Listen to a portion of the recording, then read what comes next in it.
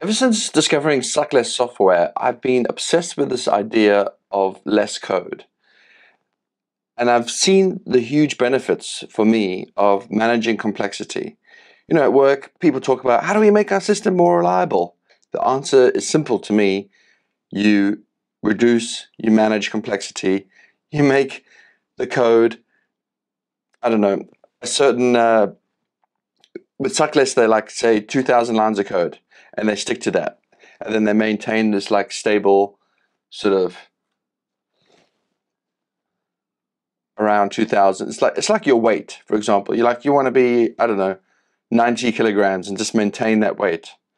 Ideally, you don't start, from 200 kilos because that's really unhealthy. But a healthy weight for that particular project in mind, particular person perhaps. Of course, it's a bad analogy. Source lines of code is not that has got its problems. But I'm just looking for trends. I'm just looking for something that's getting us towards managing complexity. So 7 years ago, I wrote this little, I don't know, bash script to Graph DWM, and I had the thought that it's kind of difficult to sort of peer into this graph. So I've long wanting to sort of like redo it, and I found some time last weekend to do it. So this is the same graph, but in a more modern JavaScripty thing. And the thing that really sets this apart now is that you can drill in. I'm just using my mouse here. Like for example, there was a big dip here. Let's have a look see here. And most importantly is that when I click that sort of dot, this is the big thing I found with every graphing thing that I've ever played with. It's difficult to get the values back into the clipboard or open up a page or something. So now if you click that hash 8p5, that should be in the clipboard. You can just check on the console if you're very interested.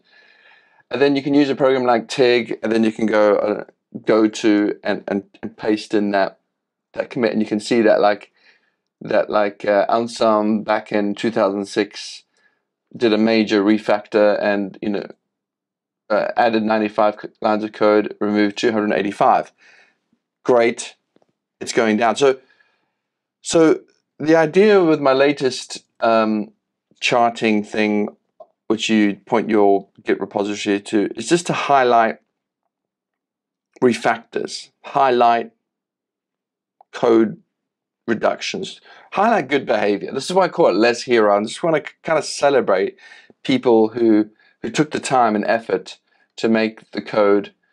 I mean, that's where I am at work. I mean, we're living through the dark ages with microservices and Kubernetes and unbelievable complexity. But nonetheless, I'm doing my little bit to sort of like learn for myself and encourage my colleagues to say, hey, I noticed that you managed to remove some code here. Like, great job. But still, the trajectory is pretty mad. But anyway, I hope you get the point of this project. I hope you find that useful. I welcome contributions. Check out, GitHub, Kai Hendry Less Hero. Maybe I'll rename it. I kind of want it to be kind of like a fun Weight Watchers type thing, But at the same time, I do want to encourage those people that took the time to remove code. Anyway, that's just the idea. I hope you enjoy it. Comment below and give the video a like. Bye, guys.